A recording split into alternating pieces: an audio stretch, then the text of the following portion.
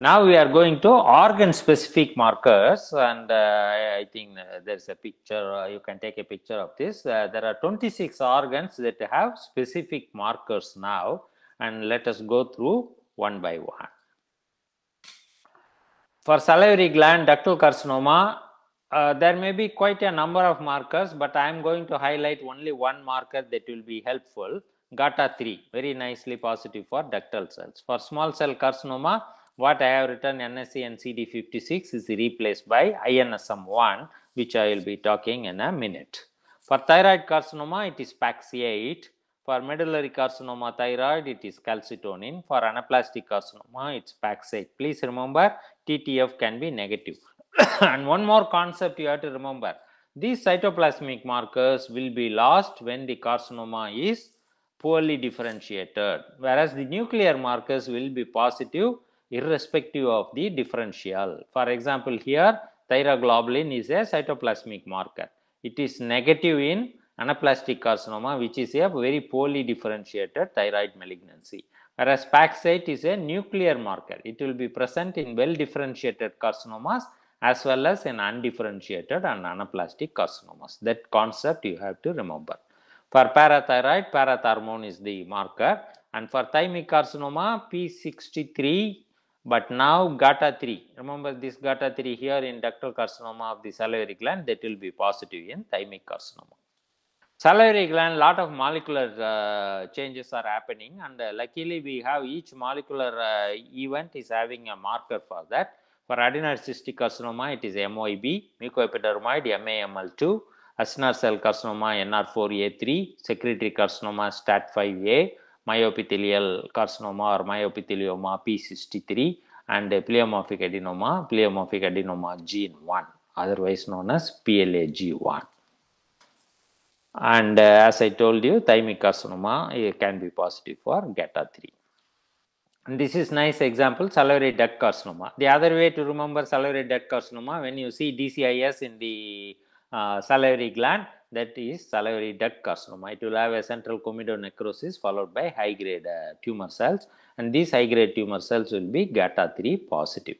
And this is the tumor where it is nicely nuclear positivity for MYB, and you can see the spaces that these are all hyaline like material on HNE. So this is a adenoid cystic carcinoma. Here P63, in this tumor you see only P63 positive in all the tumor cells. Okay, all the tumor cells are positive for P63, and the new cousin of this P63 is P40. Okay, you can do either P40 or P63. P40 is better to do it, and it indicates the myoepithelial origin. So this is a myoepithelioma. Whereas in the tumor here, you can see nicely positive cells as well as negative cells. So this is adenomyoepithelial tumor, the otherwise known as epithelial myoepithelial carcinoma in the salivary gland, and adenomyoepithelial tumor in the breast. Both are the same. So here you can see two population of these cells. Acinar cell carcinoma will have a lot of lymphoid cells in the background, and they will be very nicely positive for NR4A3. See the nuclear marker. And one more point, whenever you see a tumor with a lot of lymphoid cells, you have to remember PD1 and PDL1, which I will be talking. Any tumor that have lymphoid cells in the background, imagine the PD1 and PDL1. And this is a secretory carcinoma on HNE, and which is nicely positive for STAT5A. This is a thyroid papillary carcinoma. See how the nuclear marker nicely positive, PAX8 positive for thyroid carcinoma. And thymic carcinoma, again PAX8 and P63, P40 and GATA3 will be positive. I love the nuclear markers because there is no question whether it is positive or negative. If you think whether the marker is positive or negative in a nuclear marker, it is negative. It's very easy to interpret the nuclear markers, whereas it is very tough to interpret the cytoplasmic markers. So whenever for a particular organ, for example thyroid, thyroglobulin and the PAX8 is available, but see in India we are very resource limited setup. Please go for nuclear markers whenever it is available. And as I told you, you have to remember nuclear marker will be positive despite the degree of differentiation. Even if it is undifferentiated, nuclear marker should be positive. For lung, you all know adenocarcinoma, TTF1 and napsin. Okay, that's another important marker you have to remember. For mucinous carcinoma, it is CDX2 for and it will be negative for TTF1. That you have to remember. And remember the CDX2, it will be positive in all mucinous tumors. If there is a mucinous carcinoma from the ovary mets to the lung, it will be positive for CDX2. So, clinical history is very, very important. For squamous cell carcinoma, P40 will be positive. For small cell carcinoma, we have a new marker now, POU2F3, POU. Remember, wow. So, this is POU, okay. POU2F3, that will be positive in small cell carcinoma. For breast, again it is GATA3. For myoepithelioma, we talk about WT1 and calretinin. These are all myoepithelial cell origin. There is a specific marker now for malignant myoepithelial cells. We will see it in a minute. And for breast cancer, now we have a very good marker that will be positive in malignant breast lesions. Okay, TRPS1, trichorhinopharyngeal syndrome type 1. Okay, this is a new marker you have to remember. It is a nuclear marker. I will be talking about a lot of new markers. This IHC is fascinating. We have a very nice set of markers. Most of them are nuclear, and I think you all have to remember that. As I told you, this WT1 is positive in malignant myoepithelial cell as well as reactive myoepithelial cells. But see the BAP1, that BAP1 is lost in malignant myoepithelial cells, whereas it will be present in reactive myoepithelial cells. In this picture, you can see the myoepithelioma cell block from a pleural effusion. You can see the nice malignant cells and clusters of benign cells here. And these benign cells are showing the BAP1 positivity, whereas these malignant cells, they are all gone. And these negative BAP tumors are known as BAPomas. We will see it in a minute. So, please remember BAP loss in malignant mesothelial cell. So, this is CLN, TTF1 for adenocarcinoma. It's a nuclear marker. Napsin is a cytoplasmic marker. P63 or P40 for squamous cell carcinoma, and POU2F3 for small cell carcinoma. This is mesoepithelioma, calretinin and WT1. But remember BAP, loss of BAP for mesothelioma. For breast, GATA3, nice nuclear marker, mammoglobin, cytoplasmic marker. But remember the new marker, TRPS1, which is a nuclear marker. Okay. And coming to the esophagus, it is CDH17. For stomach also CDH17. For both are adenocarcinoma. Squamous cell carcinoma, the esophagus will be positive again for P40. For appendix and colon, SATB2, SATB2 will be nicely positive in the nucleus. For small bowel, it is Wilin. Okay, but you all know small bowel adenocarcinoma is very, very rare. And please remember that SATB2 will be positive in osteoid and osteosarcoma also. But I am just mentioning it. You cannot confuse osteosarcoma from to the adenocarcinoma of the colon or appendix. Okay, just for you to remember, SATB2 is positive as well as in the osteoblast and osteoid producing lesions. This is nice CDX2 positive in the adenocarcinoma of the colon. Previously, we thought it is CDX2 is very specific for colon cancer. But now any mucin secreting tumor can be CDX2 positive. Remember, I showed you a picture of adenocarcinoma of the lung, that is CDX2 positive. Ovarian mucinous tumor will be CDX2 positive. Pancreatic mucinous tumor will be CDX2 positive. Nice nuclear positivity for SATB2 and nice cytoplasmic positivity for CDH17 in colon cancer. Liver, I told you, glypican 3 is a marker for malignant hepatocytes. For pancreas, it is mapsin, and for adrenal, it is steroidogenic factor 1. For pheochromocytoma, we used to do synaptophysin chromogranin for the neuroendocrine cells and S100 for the sustentacular cells. But please believe me now, the GATA3 is positive in pheochromocytoma. So this is the arginase and glypican, and pay more attention to glypican. See, the background benign hepatocytes are negative, whereas malignant hepatocellular carcinoma cells are positive.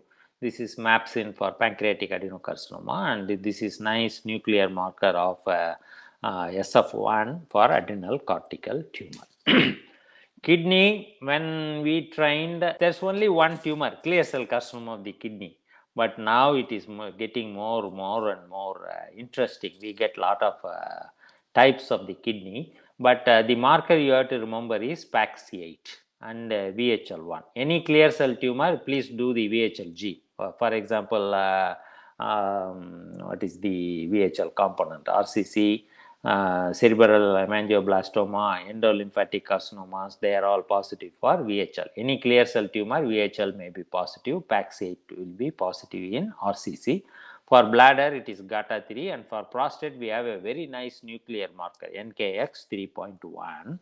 For renal cell tumor, I told there are a lot of types, and Sandhya madam will be highlighting it.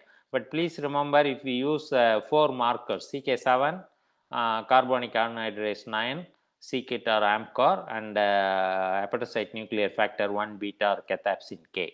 I told you the CK7 and 20 will be negative in classic clear cell carcinoma of the kidney, in addition to oncocytoma and translocation associated tumor. So cytokeratin will be negative. I will just concentrate in this area. So when you do carbonic anhydrase 9, it will be positive in clear cell carcinoma, negative in oncocytoma and MIT. In AMCOR AMCOR will be positive in translocation associated tumors and negative in oncocytomas.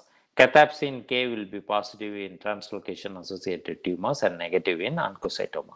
Please remember this table to subclassify the renal cell carcinomas. One thing I have to tell you, the papillary renal cell carcinoma type 1 and type 2, now it is being clubbed as one type in the recent WHO. Keep it in mind.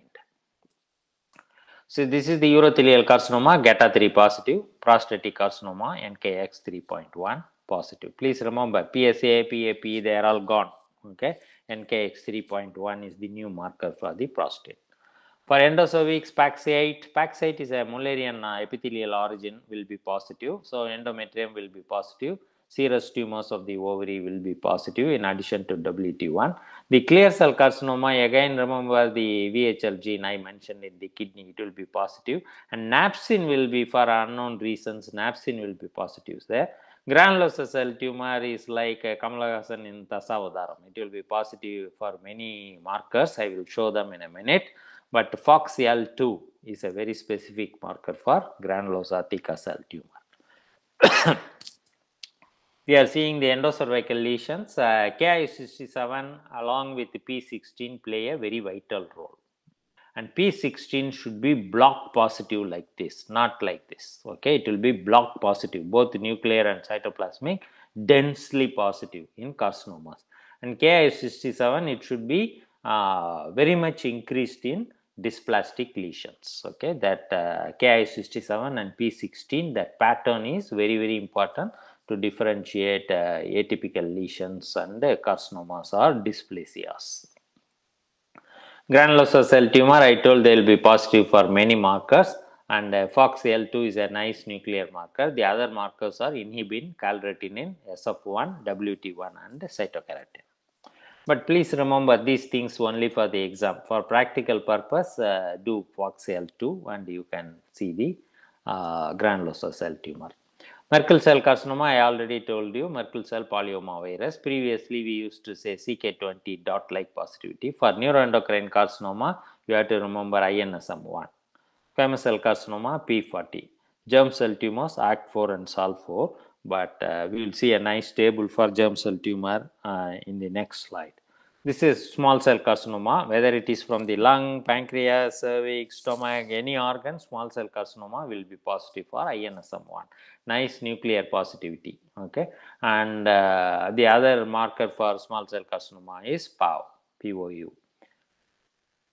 So IHC in germ cell tumors, there are some classic markers, pluripotent markers and somatic markers. Okay, for germinoma, ACT4. Please remember OCT4. We want to see that. For yolk sac tumor, SAL4. For embryonal carcinoma, SOX2 and CD30.